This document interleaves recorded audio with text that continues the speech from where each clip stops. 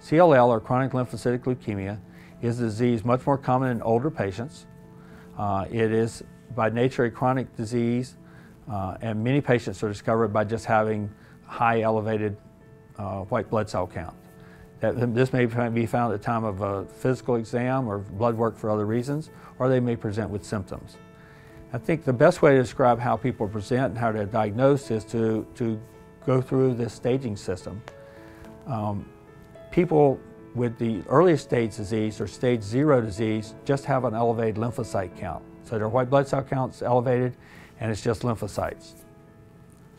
Stage 1 disease, and we have 5 stages here. We start with 0, which may be a bit confusing, but it goes 0 through 4.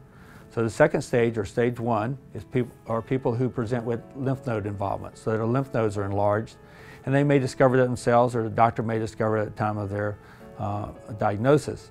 Those patients also usually have an elevation in the white blood cell count. Stage 2 disease are people that have enlargement of either their liver and or their spleen. So you have lymphocytes in the liver, spleen, and those are enlarged. Stage 3 disease are people who are anemic. Their hemoglobin is less than 10.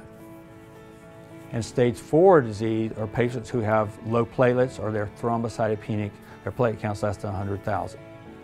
Unlike most things in medicine, the staging system's actually gotten a little bit simpler. Now there's a modified RAI, R-A-I, is the person who came up with the staging system. So a modified RAI staging system, which takes stage 0 patients with lymphocytosis, or increased lymphocyte count, and calls them low risk. That's about 40% of people at the time of diagnosis. And the average survival of those group is quite good. It's over 12 years, and since it's an older group of patients, many of these patients die with their disease, not from their disease. And that's a very important differentiation.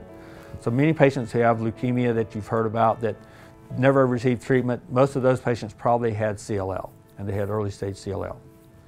Stage 1 and 2 disease is lumped together into an intermediate risk group, which makes up another 40% or so of patients at the time of diagnosis, and their average survival is in the 6 or 8 year range. Many of these patients do require some treatment over time, but may not require treatment initially, and they either present with enlarged lymph nodes and or their liver or spleen are enlarged. And then the high risk group, which is the stage 3 and 4 group, the people that their blood counts, their normal blood cells are impacted, those people make up about 20% at diagnosis, and that really does impact their disease. If you do not treat them very aggressively, their average survival is only in the 2 to 3 year range. So this is a group that receives treatment initially, as we'll talk about a little bit later. So I think by seeing that, you can determine how people present. So about 40% of people present just with elevated lymphocytes, about 40% elevated lymphocytes, and they have enlargement of their lymph nodes or the liver and spleen, and most of them are fairly asymptomatic, except they feel some enlargement. They may have slight abdominal fullness from the enlarged liver or spleen, but usually they're fairly asymptomatic.